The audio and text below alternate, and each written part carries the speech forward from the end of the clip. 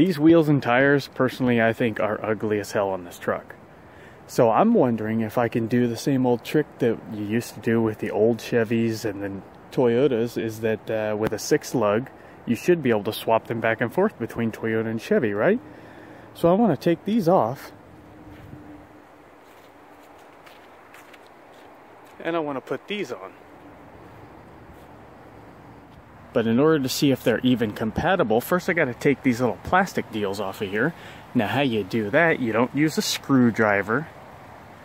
What you need is a 22mm socket, and you actually screw these plastic ones off. After you're done unscrewing them, then this will just come right off. Then you can access again the 22mm lug nuts. Oh, that's going to look way better.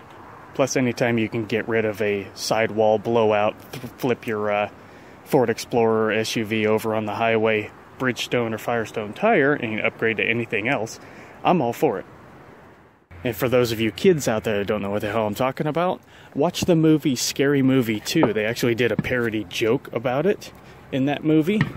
When the wheelchair got flipped over, it had Bridgestone tires on it.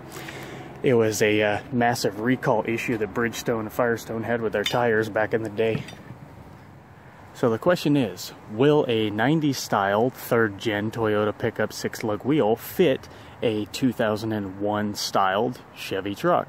It also has 6 lugs. Well, the answer is yes, it will. And it looks a hell of a lot better too.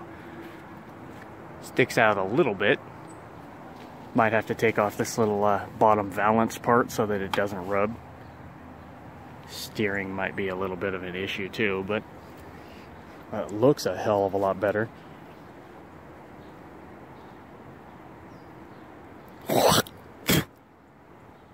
I recommend, however, going with something. This is a 15 wheel. I recommend going 16 or larger because it does look like it's actually making contact with the brake.